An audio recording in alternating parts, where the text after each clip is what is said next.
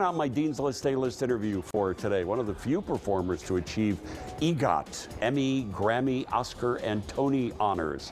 A new documentary on the amazing life and career of Rita Moreno opens this weekend.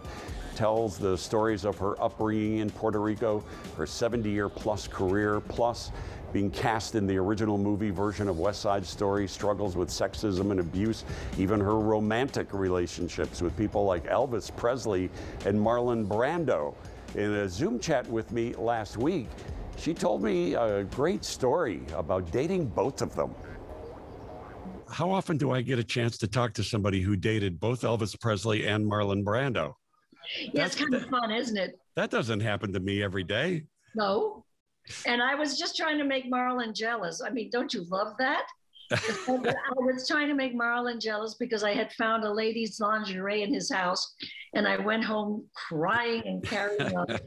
And the very next day, I get this phone call from a man that said, hello, Miss Moreno. This is Colonel Parker. Oh, boy.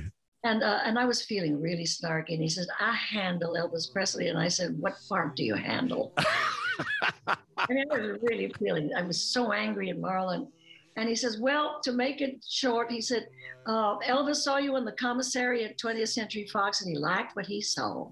Wow. And I just want to know from him to you, would you like to meet him? And I thought of the lingerie and Marlon. I said in the accent, same accent, yes, I would. And boy, Marlon found out. This is the day before social media. He found out, and that man threw chairs. It was wonderful. That's fantastic. So angry.